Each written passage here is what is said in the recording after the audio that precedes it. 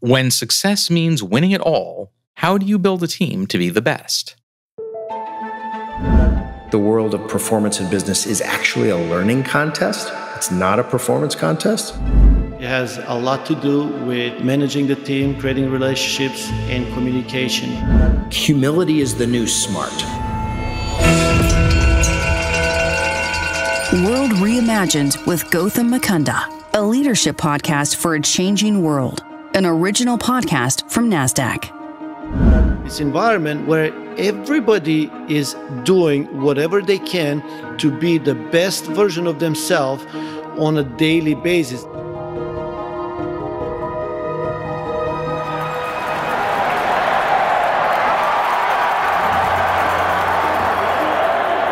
One of the best things about this sport is that the clock never stops. Not for goals, not for penalties, certainly not for commercials. In soccer, or football if you prefer, you play for 90 minutes with just one break at halftime. This means that for that hour and a half, even if the ball isn't in play, you have to keep looking, strategizing, adapting, scanning the field for that one small break that will yield a big advantage. In one way or another, you have to keep moving. That isn't a bad way to think about leadership either.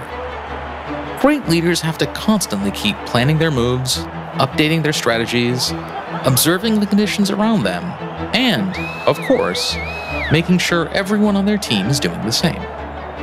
Time is always in, so reaching your goals means not getting complacent, not even for a minute. But let's say those goals go beyond doing a good job, past improving on your own benchmarks. Let's say your team's objective, its only objective, is to be the best. As in, take the sum total of everyone else on Earth and being better than them. Where do you even begin when failure is anything less than that?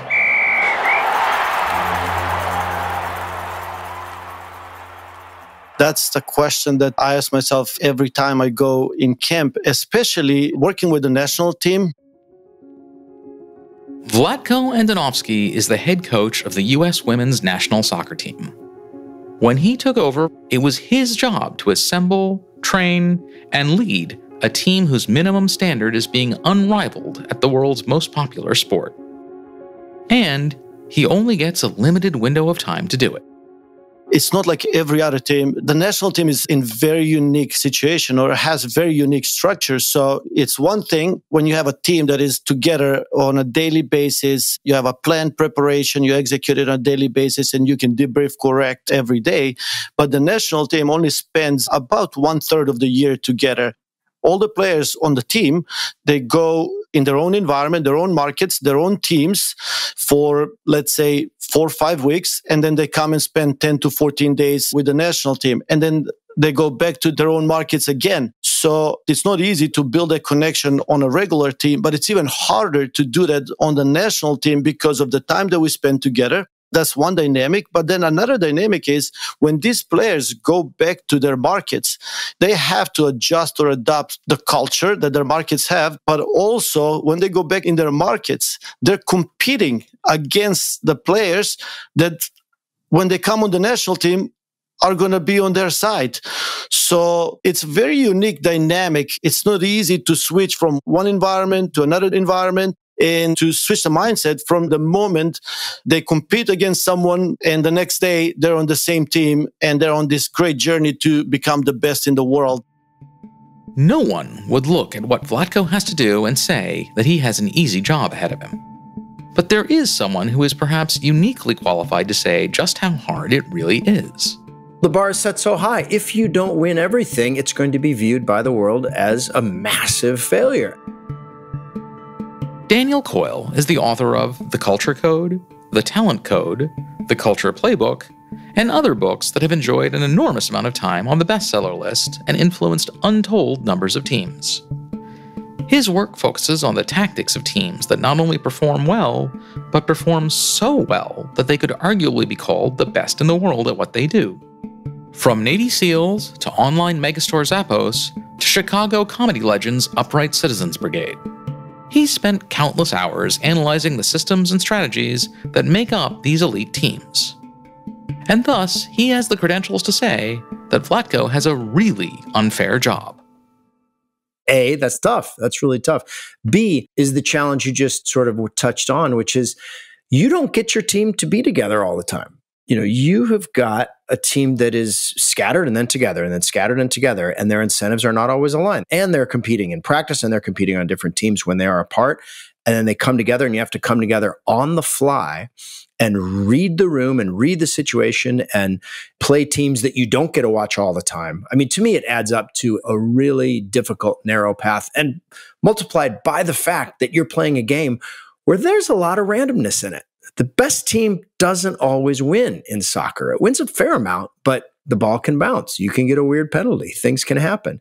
And so to maintain connection, to maintain kind of the shared vulnerability that it takes, to maintain the really, really high standards and identity that you need to create, I mean, to me, it strikes me as an incredibly difficult road that you're on, and one where you're going to learn a whole bunch and the team's going to learn a whole bunch. But I'm just completely fascinated by what you face every day. Thank you for reminding me about the pressure of the job that I have to that I have to win every time. But it is very hard, and the team has been really successful, winning 2 World Cups back to back. But I knew that when I accepted the job. I knew that when I took the job. And I think that's what drives me, the challenge to do something that has never been done before. I didn't know this when I took the job, but when I got in this environment, the way the people think inside of the environment aligns with literally the way I think, or the way I just described, is they're excited by these challenges because the environment itself is brutal. I mean, it's absolutely brutal, but it's so fun. And I don't know how to explain it. Like, how can it be so brutal, but at the same time be so fun?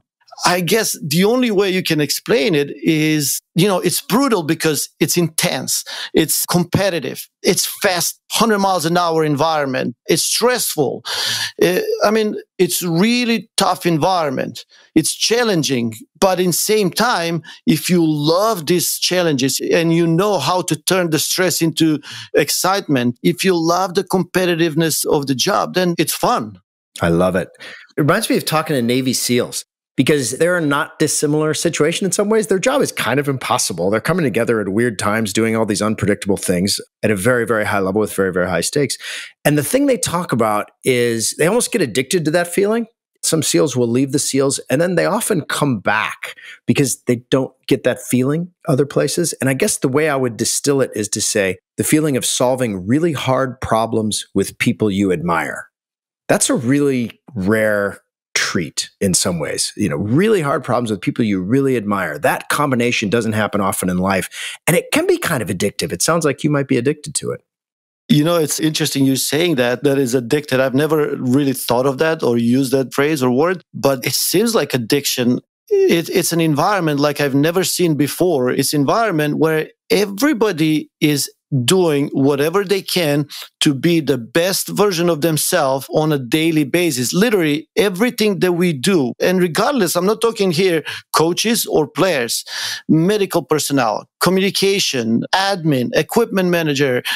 Anyone that you can think of, everybody is literally trying to be the best version of themselves every minute they spend in the environment. And if you don't do that, nobody needs to tell you that you need to leave. The environment just pushes you out. There's just no place for you unless you're willing to commit to be the best version to yourself and know how to embrace challenges. The environment has no place for you. Daniel, in the conversation we had before, you mentioned Carly Lloyd. In her last speech to the team before she retired, she finished it with one sentence pretty much and said, "You're either cut out for this or you're not." In The Culture Code, Daniel tells the story of 4-person groups that were told to build the tallest structure they could and were given marshmallows, tape, string, and 20 pieces of uncooked spaghetti. In the mix were business school students on their way to successful careers at major companies and kindergartners. And, depending upon who you are and how much time you spend with kids, the results may or may not surprise you. The elementary schoolers consistently outperformed their grown-up counterparts. While the adult teams appeared disciplined and well organized, they were, in fact, riddled with inefficiencies, with participants constantly second-guessing themselves and each other in both conscious and unconscious ways. The children, on the other hand, moved as a cohesive unit, prioritizing cooperation and offering help when it was needed. Which was why, in the end, their marshmallow structure stood supreme. So what can a tower of pasta and dessert tell us about building a championship soccer team? Well, it turns out that whether you're an Olympic athlete or a 5-year-old, a leadership strategy that prizes humility and seamless teamwork will get you a long way. Building the team and building a national team, it's like this big puzzle for me. We start first with selecting the players by health, performance. They have to be physically fit, but also we are very careful in selecting players of how well they fit inside of our environment. And that's the tricky part. That's probably the trickiest part. And I will just explain this with one example, very recent example. The CONCACAF tournament a few weeks ago, we played which is World Cup and Olympic qualifying tournament. And outside of the actual Olympics and the World Cup, this is the biggest tournament. Without it, we can't even go to the World Cup and Olympics. So we called up a very young team, most inexperienced team that has ever been put together on the field since 1991. So we knew the challenges that we're going to have, that it's a team that hasn't experienced any adversity, any tough time. They haven't been in meaningful games or to be or not to be game. And we needed someone to lead the players on the field. We needed someone to lead the players off the field, but we also needed someone that can influence the environment, or that someone can be a leader on the field, off the field, and the environment. And everybody's familiar, and I'm sure everybody knows, Megan Rapinoe. We called in Megan Rapinoe. Megan Rapinoe was healthy. She wasn't playing at the moment. She only played one game before the tournament, and she wasn't fit to play all the tournament games. So she didn't check the boxes that she needed to check in order to be selected for the team, but she checked one big box, and that was the fit for the environment. Megan Rapinoe was what we needed for this tournament. And why did we need Megan Rapinoe? We needed Megan Rapinoe to guide and be there for the young players. We needed Megan Rapinoe to take everything on her back when the tough times came. But also, I needed Megan Rapinoe. I knew that if there was something that needs to be shared with me, good or bad, Megan Rapinoe has the guts to come to me and say, and the way usually she says it, she goes, "Boss, I don't think that was right. I think that you were a little too hard on so-and-so." And so everybody needed Megan Rapinoe for different reasons. Or what Daniel explained in one of his books, Megan Rapinoe was the good apple. That's who she was. That was her role. But here's where the dynamics actually are very tricky. Megan Rapinoe coming in environment can be also counterproductive if she doesn't know and understands her role. And then second thing is, it could be counterproductive for the young players because they're fighting for minutes, they're fighting for game time. And when they see Rapinoe next to them, they can get in their shell and we're not going to get the best out of them. So what we did, I had a very long meeting with Megan to lay down the expectations and responsibilities, which she was superb and very excited and did an exceptional job. And part of the reason is Megan Rapinoe has won everything that a soccer player can win, from World Cups to Olympics to best player in the world to everything. So right now, she just wants to give back, and she genuinely wants to give back and be the person to help the young players and grow this game, grow women's soccer. Now, I also had a conversation with the young players. In order to create this safety and this comfort level, I actually told the young players that they're going to be starting no matter what. Like, there were certain young players on the team that I told them, you will be starting no matter what.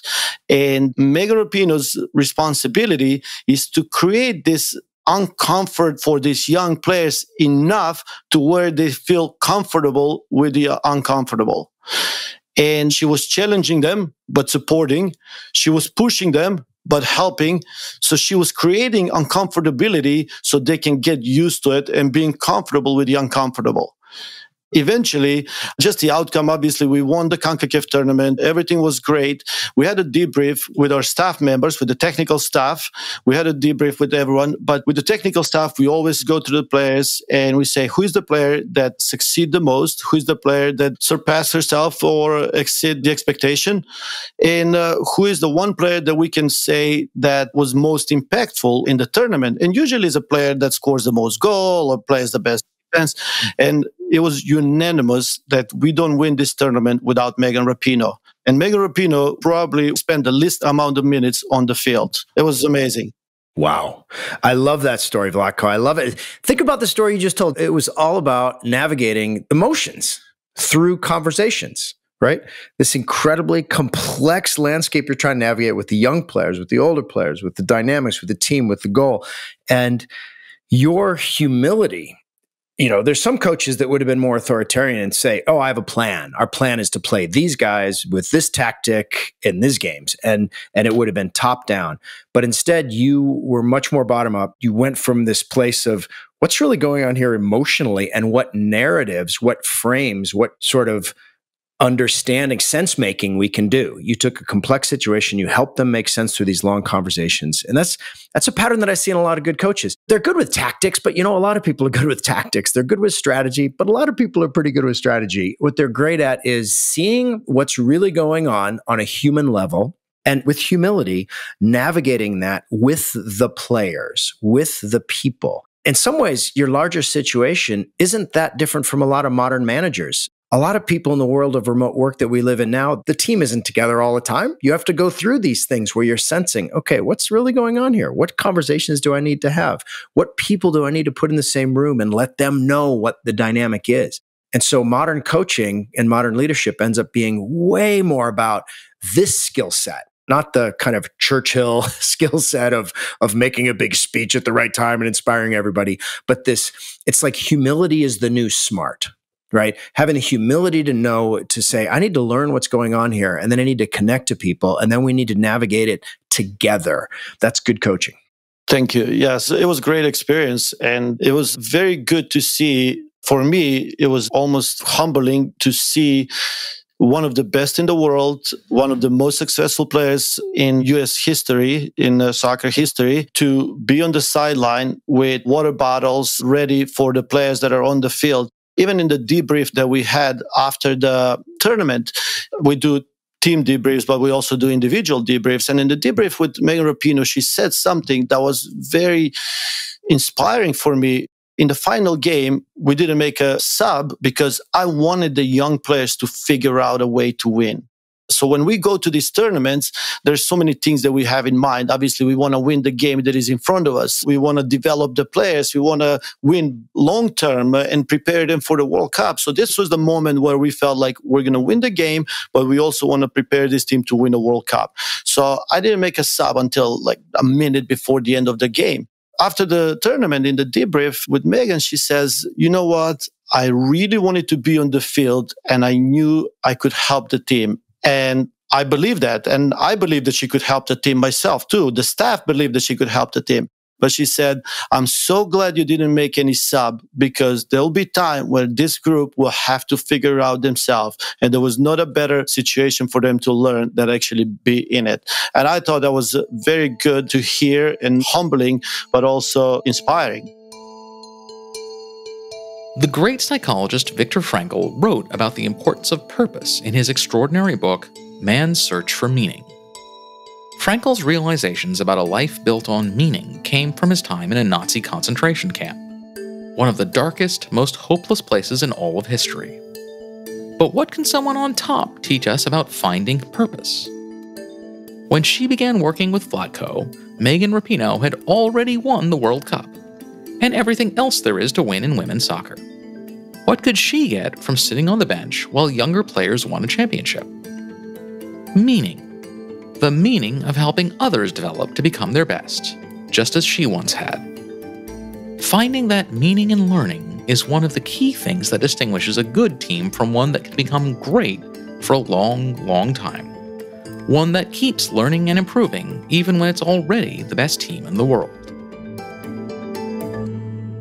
I think you end up finding that people who are able to successfully do that are in tune with the fact that the world of performance and business is actually a learning contest.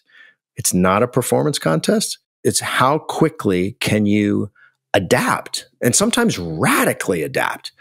And the image I think that comes to my mind as we think about this is high-performing groups. You can sort of conceptualize them. They're not machines. They're not race cars. They're more like a flock of birds moving through a forest, right? They're connected. They're communicating. There's information traveling all the time, and they're navigating around obstacles toward a goal. They've got this malleability to them. And at the core of that malleability is the question, how do we get a little bit better tomorrow than we are today? How do we create systems and processes where we can continually learn and actively question the successful things we're doing now?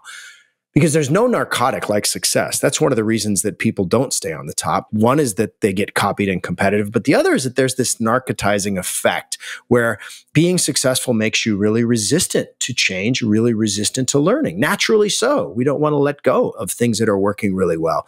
But to actively say, wait a minute, we just won the tournament, but we need to debrief. We need to change the way we're approaching defense. We need to put younger players in, whatever that might be. That willingness to be humble enough and to realize you don't have all the answers. You need to continually learn. You need to create, in a word, it's vulnerability. It's leaders being vulnerable enough to say, I don't have the answers. I can't be out in the field knowing everything. I need to create channels and trust and communication so that we can create what essentially is a big group brain that is sensing where we're failing, sensing where the opportunities are, and exploring and experimenting in those directions. The world moves really fast. It's really complex. Anybody who says they've got all the answers forever is not being accurate, because they don't. So having these systems where you can continually adapt and make your flock sort of change direction and while staying together is building those capabilities are kind of the core capabilities for sustainable success. I totally agree with Daniel. And some of the things that he said, it just made me think, how do we get a little bit better? And the resistance that comes from the group, the resistance of, hey, we've always done it this way and it worked for us, or we just won the tournament doing it this way and it worked for us. For our group, when I see any time when we try to improve something, any time when we try to add a different layer or new ideas, the first thing that we go, or maybe the stage, let's call it a stage. So the first stage that we get into is the resistance. That's the one that the players, especially successful players, successful team, they always go with why. Like, why do we change this? So this is a tough one for a coach, because in this stage, the coach has to be really prepared, very thorough, very detailed. It has to know the pulse of the team. It has to understand it. It has to know to read the room and to know how far we can go and how far we can add. So that's the first stage. The next stage that the players go from resistance is confusion.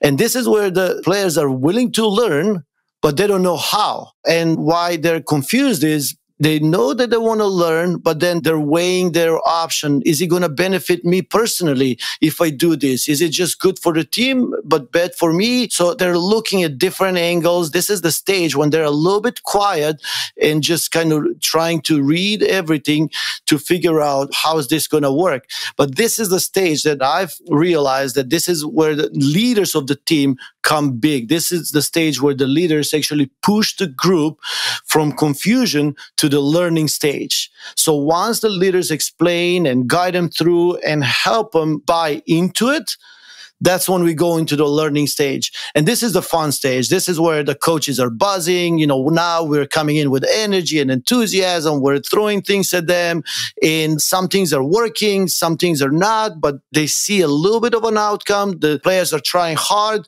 They're committed, and they see that things are working. And now, eventually, from the learning stage, we move into the satisfaction stage.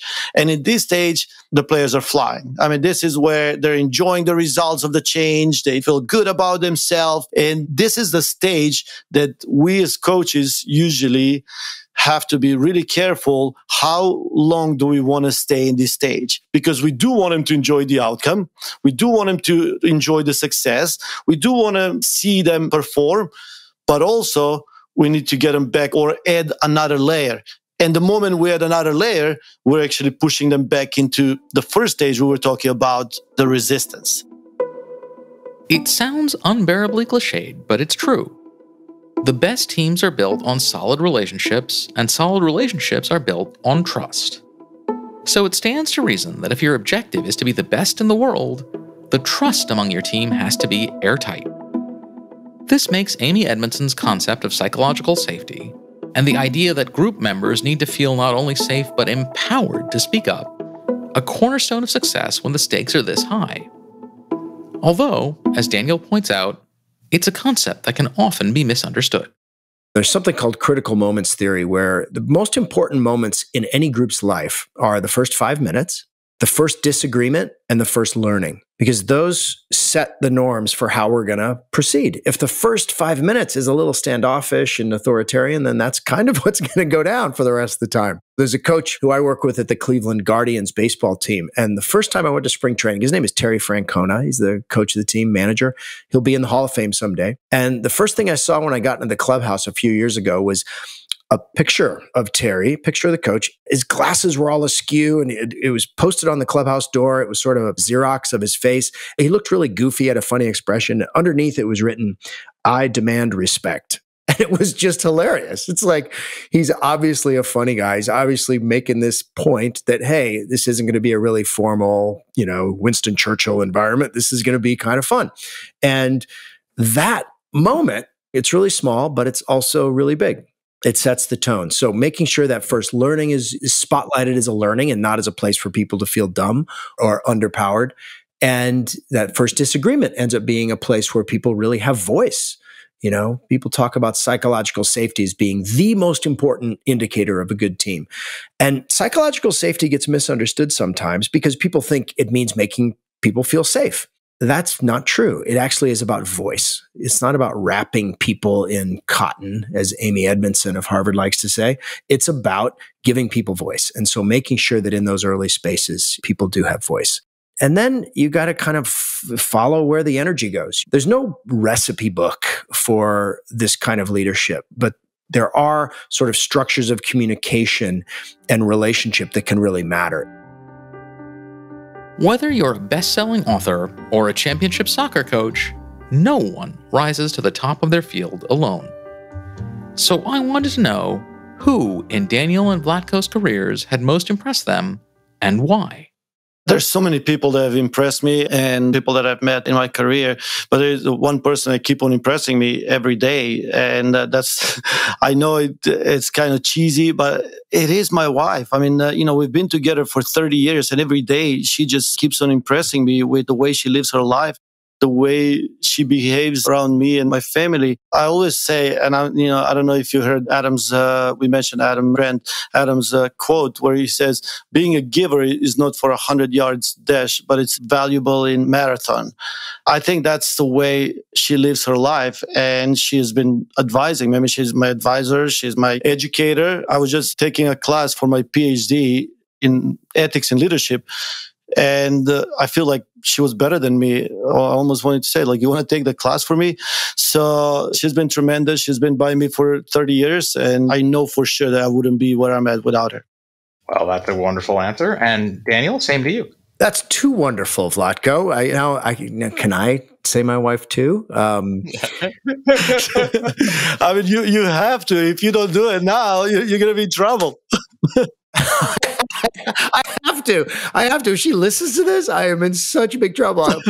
But I'm going to say my answer would be a person that we mentioned briefly in this podcast before, Terry Francona, baseball manager. I've been advising the Cleveland Guardians for the last 9 years, and I've been privileged to watch him up close and from afar. And the intentionality with which he approaches relationships, he will spend days thinking about a 5-minute conversation with a player. Beforehand, not afterwards, beforehand, to think, how exactly should I talk about their hustle? How exactly should I talk about their defense?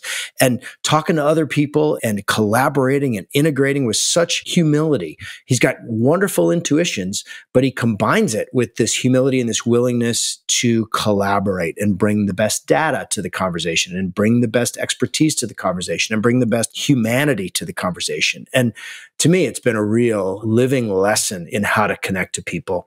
And the other thing he brings is this extraordinary patience. Every year, it takes time for teams to come together, as Vlatko knows. It takes time for young players to step up and become leaders. And you can't snap your fingers and make it happen. There has to be crises. There has to be problems. There has to be real difficulty that they have to work their way through. They have to behave their way to being a leader, not just talk or think their way to being a leader. And his patience with that process is stunning. He realizes it's not about him. And that's what makes his teams come together so well. So a guy who has leadership lessons every single day, that's who I would say, Terry Francona. Pope John Paul II once said, "Of all the unimportant things, football is the most important." And if you're building a team that can win at this level, that's an important thing to keep in mind. There isn't an athlete, an executive, or, to be honest, a kindergarten student who doesn't love to win. Daniel and Vlatko will be the first people to tell you that. They've studied and built teams in some of the most demanding situations in the world, and what they've found is that if you just focus on winning, you're missing the point. Winning is the product of all the things that make teams great. And while it may be the objective, it can't be the way. The way is building a team that cooperates, that comes together to find purpose, that sacrifices individual egos when it needs to, even those of its leaders, and that values trust, safety, curiosity, and yes, fun. Because soccer, after all, is just a game. But the lessons this game can teach us about building unbeatable teams that reach unparalleled goals might just be some of the most important ones we can learn. World Reimagined with Gautam Mukunda, a leadership podcast for a changing world, an original podcast from Nasdaq.